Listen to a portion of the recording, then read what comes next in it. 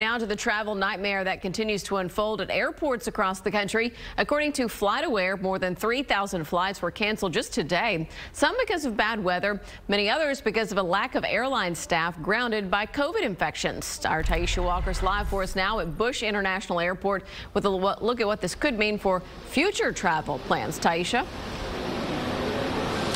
Lauren, a majority of the flights that are either arriving into IAH or departing have been on time today. But if you look up and look at, say, that Seattle flight, you could see that it is listed as canceled.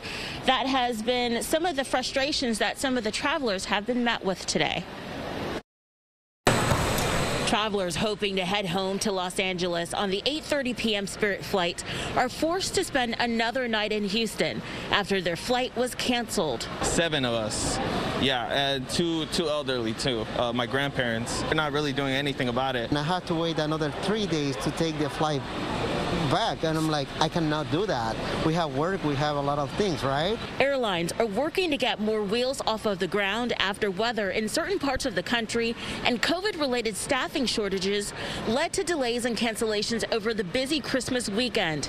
Today alone, thousands of flights were canceled. The airlines were playing catch up. A lot of dominoes started falling with delays and cancellations, and we're well over 1,200 cancellations today, over 5,000 delays. So that's unfortunately probably going to still be impacting flights tomorrow. Kathleen Bangs with FlightAware, a company that helps travelers track flights for free, says the surge of travelers this year challenged airlines, many operating with a smaller fleet of planes and pilots than pre-pandemic. Thanksgiving was a great test because, as you might recall, we had 3 big meltdowns from August through October with Spirit Airlines, with American, and with Southwest. Bangs says January 2nd is expected to be another busy travel day, with many people returning from their holiday destinations.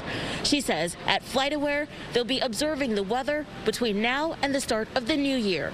We saw a lot of weather cancellations in the Pacific Northwest, and actually just the West Coast all over was impacted.